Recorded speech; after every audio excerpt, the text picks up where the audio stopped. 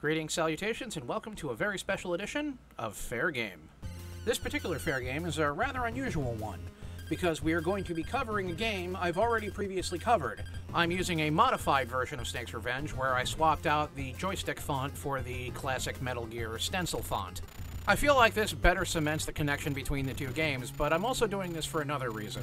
There's a number of very interesting things I only learned about Snake's Revenge relatively recently. We'll be discussing everything from story elements to gameplay elements, and I will be doing so in such a way that I hope will at least be marginally entertaining for you. So without further ado, let's begin. Snake's Revenge is a Western-only sequel to the NES version of Metal Gear created by the Castlevania 3 team.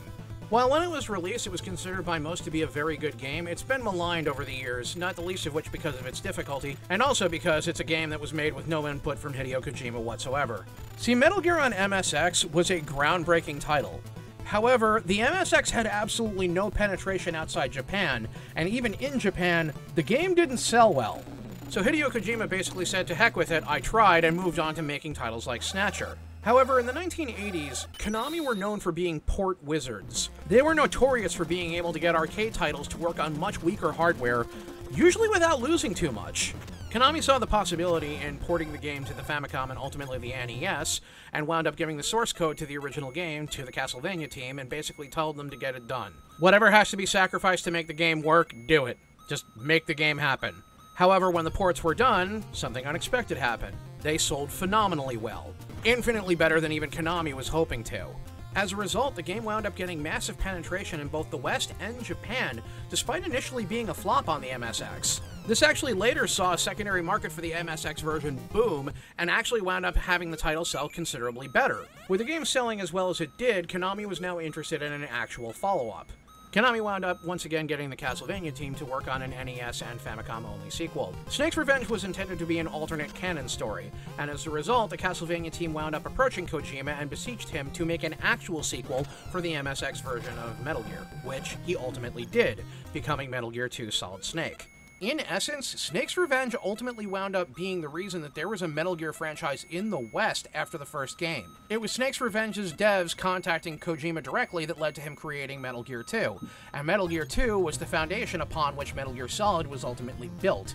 Additionally, Snake's Revenge is responsible for a number of gameplay and story innovations that for the most part have become staples in the series thereafter. I'd say that one of the most tragic things about Snake's Revenge is that, in spite of its importance to the series as a whole, and in spite of the fact that it's a damn good game in its own right, it receives an enormous amount of hate. Some of these I will acknowledge it absolutely deserves. Those difficulty spikes, for example, are kind of ridiculous. Others, however, not quite so much. For example, I've never really found the side-scrolling areas that objectionable. How quickly oxygen tanks burn down aside. But there is something I've always been wondering about Snake's Revenge over the years. A sort of lingering doubt that's always been there, but I've never really been able to approach. And it's specifically about the story. See, there's an interesting quirk about Snake's Revenge. For all of its problems, it is extremely faithful to Kojima's way of doing things. Integration of gameplay mechanics, for example, and how different parts of the game come together. It's very competent despite all of its flaws. It is very clear when you play it that they were heavily referencing the MSX version of Metal Gear when they were putting this game's mechanics together. And it shows in everything from enemy and boss design to how weapons work. The one area that never seemed to have gotten this treatment was the story, of all things, which at first seems almost like a bizarre oversight. But then something dawned on me. Might we be looking at an Other M situation here? Ultra Games, the Konami affiliate responsible for localizing Snake's Revenge, was always really well known for the awful job it tended to do with the box and manual of these games, frequently putting in references to pop culture and current events that were never in the original game and don't actually appear anywhere in the games. For example, in both the box and manual of the NES version of Metal Gear, claiming that the main villain was a vermin Katafi, and likewise claiming that the main antagonist of Snake's Revenge was a Hyarola Kakamami. Before I continue with this train of thought, however, I wanted to take a brief detour in order to show you this little area right here. This area, outside the northern gate of the fortress, is where the silencer spawns a bit later on. This actually directly ties into what I was originally talking about. Thanks to a friend of mine who understands Moonspeak, I was actually able to get a lot more information about the Famicom version of Snake's Revenge. And the original story is a lot more competent and a lot more involved. All these story beats are actually in the NES version, but they're not fully elaborated on, and as a result, there's a lot of context that's being missed. So, as it was explained to me, here is the actual story of Snake's Revenge. It's been 3 years since the fall of Outer Heaven. The various groups that were originally united under Big Boss wound up scattering, and for the most part, things have calmed down quite a bit since then. However, after Outer Heaven's fall, one of the militant groups chose to stick around. While this group was originally not considered much of a threat, mostly because Outer Heaven had been bombed to hell by this point, intelligence operatives who had been scouting out their new base of operations uncovered unsettling reports that this group was planning to move something very, very big to one of the other groups within the next few days. The biggest possible concern is that this group may have actually been able to salvage something from the broken remnants of the TX-55 Metal Gear. With only a few days until the handoff happens, Foxhound's commission is reactivated, and a team is quickly assembled to investigate the base and find out what's going on, and put a stop to it if they're able. The base that we're in right now, and the surrounding jungle area, are actually supposed to be in the same area as the original base from Metal Gear. This is also why the enemies broadly look similar to the ones from that game. Shirtless, gray pants, white helmet. A lot like Metal Gear Solid 2 and 3, Snake's Revenge takes place broadly across 2 chapters. The first chapter centers around stopping the initial shipment. The second chapter involves penetrating the base that the shipments were being sent to, as well as figuring out who's behind it and ultimately stopping their plan from going forward. While I have no idea if this is the actual way things were supposed to pan out, I'm only going off of someone's explanation of it after all, it does make an absolute ton of things in this game make a hell of a lot more sense, both in terms of story and game progression, and to a lesser degree environment design. But we'll get to it as the individual parts of it come together. Currently, we're in the middle of Building 1. To a Metal Gear veteran, Building 1 of Snake's Revenge feels almost like a return to form, the biggest difference being that if you can successfully beat an enemy in unarmed combat without raising the alarms, there's a chance that they'll drop either rations or ammunition. This is an essential mechanic in Snake's Revenge because for the most part, supply rooms are non-existent. Here's another thing I found out from the same friend who gave me the information on Snake's Revenge's story. That silencer I was talking about that appears suddenly at the north gate? Nick stole it from the enemy and put it there for you. And you can only find out about it through this easily missable codec call. I'm willing to bet that there's a lot of similar calls like this hidden in the game. This furthers my theory that Snake's Revenge's biggest problem, at least as far as its story goes, is a mixture of bad translation and conveyance. See, Metal Gear's story on NES, despite the bad translation, was still kind of groundbreaking for its era. The way that your commanding officer ultimately turns out to be the last boss of the game is brilliant and was unprecedented at the time. It makes every other weirdness of the game come into context. Why you were sent in with no equipment. Why it was he was always slightly too late when you ran into a death trap of some sort. We look back at them now and we think of these things as quaint, but at the time, this kind of story progression had never been done in video games before. It had been done in movies, but never video games.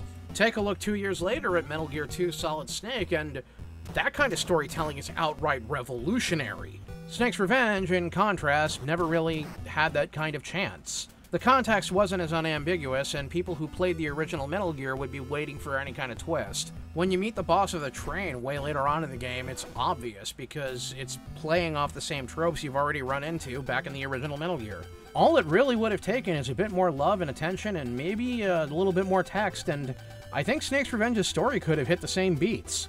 We don't get enough time with either John or Nick, not even through their codec calls. As a result, the rather somber feel of Snake's Revenge's ending doesn't really feel as earned as it does with Metal Gear 2, despite them having very similar story beats in their own right.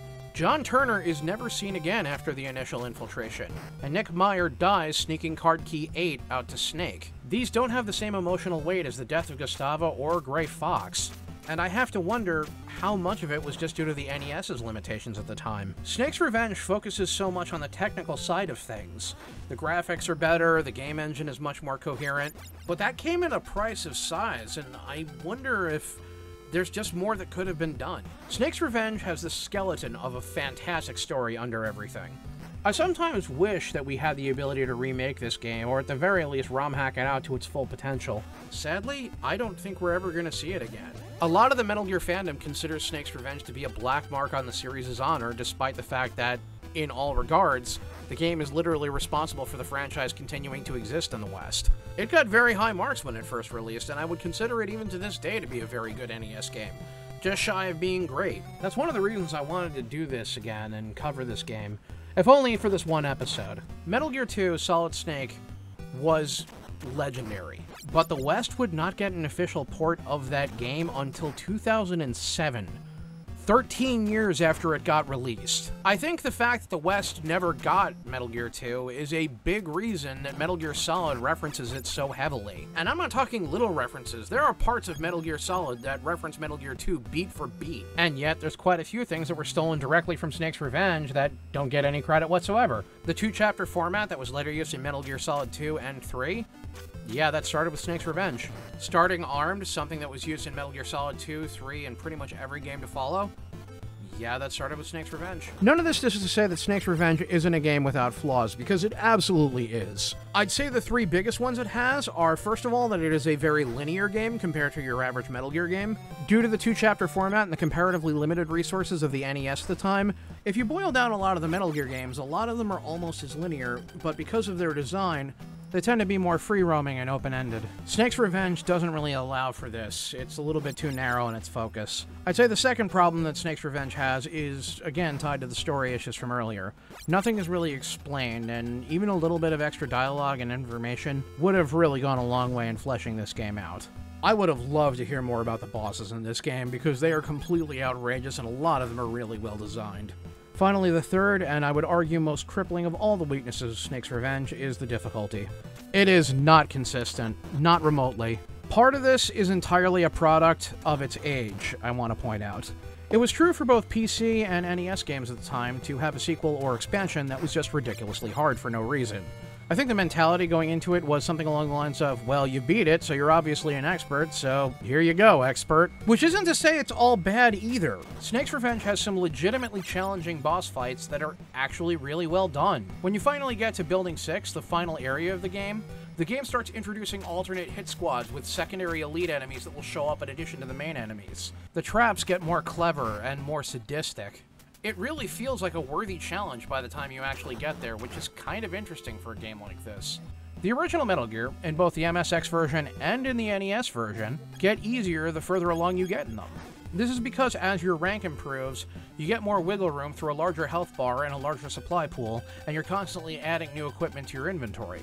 Snake's Revenge, meanwhile, remains legitimately difficult up until the end, even with the added equipment. And your rank in Snake's Revenge can actually go higher than that in Metal Gear, so you have an even bigger health pool and even more equipment storage. I think it helps a lot that Snake's Revenge has actual boss fights, as opposed to Metal Gear's, well, this kind of qualifies as a boss fight. There are bosses in the original Metal Gear that you can just flat out bypass if you have enough rations. Metal Gear 2 Solid Snake would fix this, with much better boss fights, but Snake's Revenge still did it first. I mean, that's one of the sad parts of Snake's Revenge right there, is that we're never going to officially know how much influence it had on the series, because Kojima's completely disowned it. And since I don't think Snake's Revenge is ever likely to be re-released, it's only through emulation that this thing avoids being memory holed entirely. But since I wanted to give you a really good example of some bad design in Snake's Revenge, there's this room right here. One of 2 absolutely miserable rooms in Building 1. It is almost impossible to either slip by or kill these guys without getting caught and sounding an alarm. I've done it, and even then, I can tell you, it all boils down to luck. Perhaps even more ridiculous, however, you don't actually need to go down this route at all. The only thing that you'll find down this way is an officer that you can interrogate. Now, interrogated officers count towards the rescued percentage, and obviously that'll count towards rank. The problem is, it's impossible to get above rank 2 before the end of the ship, and beating the ship will automatically set you at rank 3, so saving the guy is completely pointless. While there are a few cases of Snake's Revenge doing things like this, there's also a bunch of cases of idiot-proofing that you wouldn't expect there to be.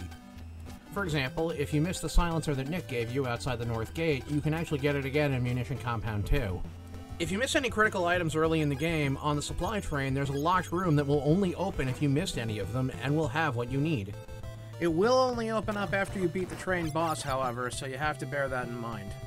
Snake's Revenge is actually loaded with little things like that you wouldn't know about unless you actively went looking for them. For example, the size of the hit squad that shows up when you get spotted by the enemy is directly proportional to your rank. The higher your rank, the larger the hit squad that comes after you. One of the biggest reasons that I think everything has remained so nebulous, especially when it comes to the story, however, is the fact that while the game was originally developed to have a Famicom release, that ultimately never materialized. It wound up being a Western-only release. While the intended Famicom port was eventually released via emulation later, The Japanese-only box, book, and any supplemental materials, and really anything that could have given us any sort of answers or insight on anything, especially the story, ultimately never materialized. Anyway, here's another great example of really bad game design in Snake's Revenge. This is a gas-covered room. There is no gas mask in Snake's Revenge. This is bad enough, but virtually every oxygen tank in the game is protected by a similar trap. And oxygen tanks are an item that you are always in need of for the side-scrolling areas, disappear very quickly when they're actually in use, and every single time you want a new one, you have to restock in a room like this. I have a feeling that originally there was a gas mask intended to be in the game, or maybe the oxygen tanks were usable as a defensive measure, but they took that out for some reason, and this is the result. Humorously, when you get it, the body armor actually reduces the damage you take from the poison gas. Because why not? We are almost done with building 1 now. It's just a matter of farming up some additional materials, and then we'll be making our way to the boss. Also a really great example of me getting entirely too confident and almost screwing the pooch on this one. I've actually been quite good at avoiding sounding alarms on this run, especially when it comes to things that normally you'd easily get caught by, like the searchlights outside the base. But certain old habits die hard, as you can see here. We're going to be farming up plastic explosives right here, and that's because plastic explosives are actually the best weapon to use against this first boss. I was kind of surprised to learn this myself. Plastic explosives actually have the highest damage output of any weapon in Snake's Revenge, actually, doing 14 damage per blast. To compare, a pistol bullet does 3 damage. Knife also does 3, submachine gun does 3, punch does 1, shotgun does 6 damage per pellet, but an enemy can only be hit by the shotgun once, no matter how many pellets hit. Most of the other explosive weapons do 9 damage. The exception is the remote control missile, which does 11 damage. Most of the elite enemies that you wind up running into in Building 6 have 6 HP as opposed to 3 HP, like the guards. And here's a bit of a classic scenario that's given a new Snake's Revenge twist. The cameras in Snake's Revenge work exactly like the cameras in Metal Gear, but with one exception. There's no blind spot directly under them. As a result, being able to slip past the cameras in Snake's Revenge is heavily a matter of being able to exploit cover. Not too hard to beat with a little bit of practice, though. Down here, we can find grenades, another classic item, which is kind of ported from the original Metal Gear. Metal Gear had the grenade launcher, whereas Snake's Revenge has frag grenades. The biggest difference, aside from the fact that the frag grenades are their own separate pickup, is that the splash damage in Snake's Revenge actually works. This one change actually does so much to make grenades better in Snake's Revenge. Like, no lie, you'll wind up using them all the time, even when you really didn't expect to. Stocking up on supplies while we're here. There's not a terribly huge amount needed for this area, but you definitely want to make sure that you're maxed out on ammo and rations before you start heading out. The next room has a really sneaky camera trap that you have to bypass. The secret to doing it is to leave the room immediately, back out, go to the top of the room, and then go back in. As long as you're quick about it, you won't get detected because the camera on the back wall does not go all the way to the top. Snake's Revenge is loaded with sneaky camera tricks like this, especially in the side-scrolling areas. Don't worry, we'll get to it. One interesting quirk that Snake's Revenge has that the original Metal Gear didn't have is that it actively keeps track of where you are. In the original Metal Gear, your spawn location depended entirely on your rank. At rank 1, you'd start at the drop zone where you start at the beginning of the game. At rank 2, you'll start outside Building 1. At rank 3, you'll start inside Building 1's elevator. And at rank 4, you'll start outside the back of Building 1. Forget about any of that crap for Snake's Revenge, however. Snake's Revenge treats any time you visit an elevator as a save point, basically. So if you get a password from that point, you'll start at that particular elevator. And we are now on the move into the very first side-scrolling area of the game. This generally represents a pretty big difficulty spike because this type of gameplay is not one you're usually familiar with. Honestly, objectively, I don't think it's a particularly bad gameplay choice. We had side areas in the previous Metal Gear game in the elevators. This is just an interesting new take on them. I'd say my biggest issue with the side-scrolling areas, by far, is how quickly air tanks run out. Due to a programming issue, the very first one that you get basically starts empty. On top of this, each one lasts maybe about 7.5 seconds. The most infamous of all of the side-scrolling areas is the one at the end of Compound 1. Namely because it is dominated by a gigantically long tunnel that you have to crawl through. Not only is this tunnel completely flooded, and as a result, you're going to have to use your air tanks throughout the entire thing, but there are multiple barricades that have to be cleared with explosives, which will force you to delay and cause you to run down on air tanks even faster. I'd say it represents the single most blatantly unfair and brutal difficulty spike in the entire game. And considering that Snake's Revenge is kind of known for its difficulty spikes, that's saying a lot. It is, however, eminently beatable, especially if you have a little bit of patience and you know what you're doing. Building one side-scrolling area is actually kind of nasty in its own right, but for a very different reason. The second that you're done with this one, you wind up facing the first boss. And the first boss in Snake's Revenge is not an easy one. And speak of the devil, let's get right into it, because here is the first boss, the Quarterback Mercenaries. Yes, that is their actual name. Now, I don't do such a great job of it here. I admit my movement is not quite up to code. However, if you know what you're doing, it is entirely possible to beat these guys without taking a hit, and I've seen one of my friends do it. The key is to move forward a little bit, bait them out, then run backwards and then along the wall. If you do it correctly, which I only managed to do a few times during this run because I'm still learning the hang of it, they won't hit you, and you can use this strategy to leave plastic explosives in their path to explode when they get close. 3 bombs will take one of them out, and that is vastly quicker than trying to take them out with handguns or anything else. Each of these mercenaries has 40 health, and they get slightly easier each time one goes down. A younger Jaimas used to just simply try to burst them down with handgun ammo, and this is a terrible idea. There's about a quarter second worth of invulnerability that they have for every hit that they take from the pistol or submachine gun. You can also wing grenades at them, which will also work, and will take them down in about 5 hits each. Either way, for the less skilled or less lucky, this particular battle is rather brutal in its own right, often resulting in something of a slugfest. If you add up their individual HP counts, 40 each, they actually have the second most amount of HP of any boss in this entire game. The only one higher is technically the final actual boss of the game. I think it's very telling that even when I'm conceptually doing things the right way, I'm still managing to screw up this boss often. My original way of doing it, which you can see me doing in my previous run of it, and is not the right way to do it, but still works, is to burst down one of the mercenaries with your handgun in order to give you an opening. This would work, but it would ultimately wind up with me taking a lot of damage and ultimately turning the boss fight into something of a damage race. I'd say the third boss is Snake's Revenge's best known damage race boss, and while it is possible to beat that boss without getting hit, most will not do so for the simple reason that it is a giant pain in the ass to do. Anyway, well, it's been an absolutely brutal fight. Here we are at the end of the boss fight, and we are none the worse. Well, alright, we burned off a lot of rations and supplies, but the point is, they're all dead and we're not. We're not too far away from the port and the ship, which is the second major area of the game. Just an elevator ride and a few short rooms, and we'll be at the port itself. However, before we get to the port, there is one last enemy that we have to deal with that is quite possibly the strangest enemy/obstacle in the entirety of Snake's Revenge, and that's saying a lot. That enemy is the door blocker. Taking the form of a pair of blocks that quickly slams shut in front of one of the doors, this obstacle's whole purpose is just to obstruct you. If you touch it, you'll take damage and go flying backwards across the room. It also has a completely ludicrous 84 HP, and is only vulnerable to 3 weapons. The 3 weapons that can damage it are the punch, which does 1 damage, the knife, which does 3, and the plastic explosives, which do their full 14. 6 plastic explosives, or around 30 knife stabs, are usually enough to take it out. Without further ado, we are now at the port, and officially at the end of this first chapter of this run. I've been Jaimas, and I hope that you enjoy this little stream of consciousness I've been able to share with you courtesy of Snake's Revenge. Thank you for tuning in, and I hope to see you the next time.